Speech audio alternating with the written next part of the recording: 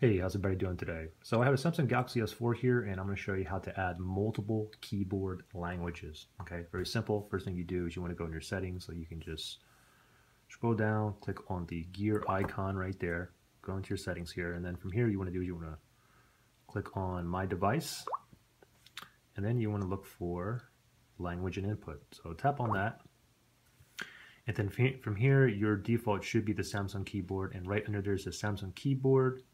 Okay, so click on the gear icon right there, and you can see I already have two languages installed, English and Korean. But let's go ahead and add another language because you can do 3, 4, 5, 6 different languages on your keyboard.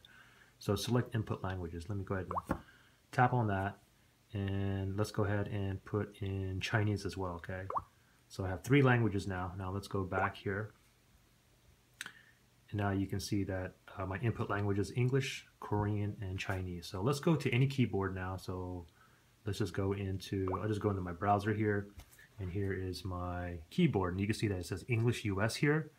Now if I wanted to switch it, there's Korean. Switch it this way, there is Chinese. So there's Chinese, we'll go to English, we'll go to Korean right here. Let's just go back to Chinese here. Here's Chinese right here. So if I type in something in Chinese, like ni hao, it's right here. There you go. Pretty simple. Any questions? Comment below. Thanks for watching.